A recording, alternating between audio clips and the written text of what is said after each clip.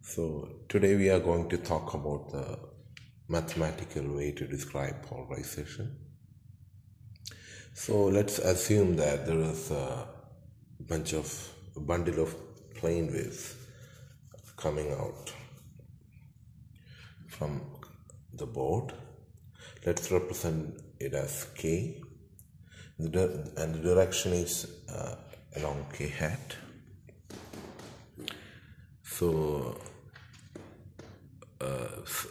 if we wanted to describe how the plane wave has its own polarization in x in time, so this is the polarization of wave in the direction of x in time, and this is the polarization of wave in y in time. So if we watch 10 times, it's quite visible that the polarization, the net wave will be coming out from the board.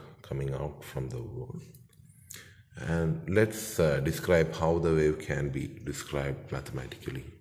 So the polarization of two waves at once can be described as electric field vector E is equal to the amplitude in x direction, that is E naught x, e to the power of j times kz minus omega t plus phi x cap, plus the amplitude in y direction times e to the j kz minus omega t plus phi y times y cap.